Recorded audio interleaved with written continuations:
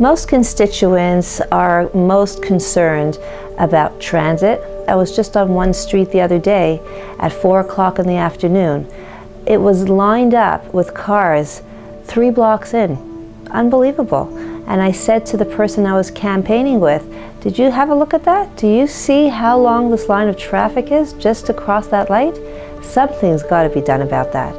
And many doors that I knocked on that day, on that street, voiced the same thing as well. What's my job as a city councillor? What powers am I given as a councillor for you?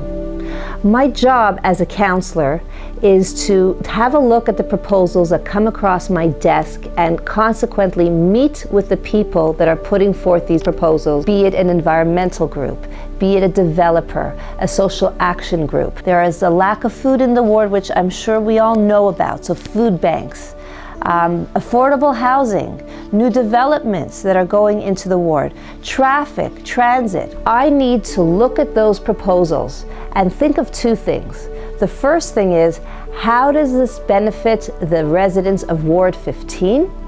And how does this benefit Toronto as a whole? The constituents I've spoken to are upset that developments are being built in the ward without proper consultation from them. There's a Lawrence Heights development that's about to come through. They went through many stages back and forth, but right now the first building is going up and people are upset. They feel that they were left out of the process.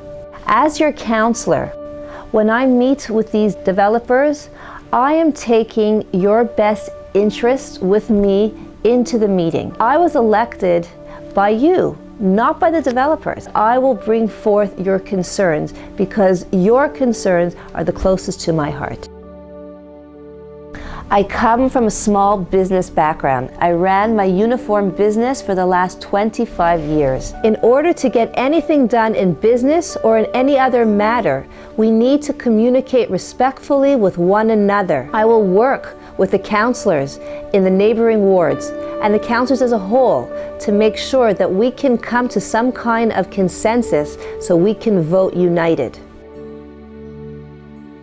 I had a rule in my office when I had the business that any customer who called me within a day, their phone call had to be returned by 5 o'clock that day.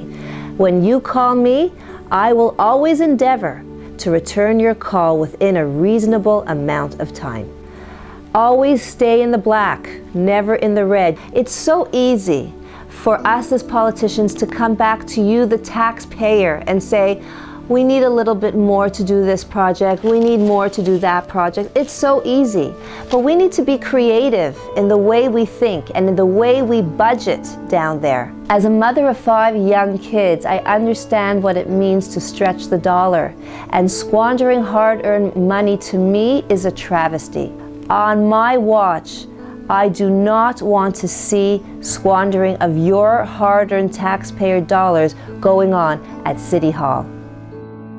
Voting for me means you're voting for 3 things: common sense, competence, and compassion. We need to change things up at City Hall. Call me, write me. I want to hear what's on your mind. It means a lot to you and to me.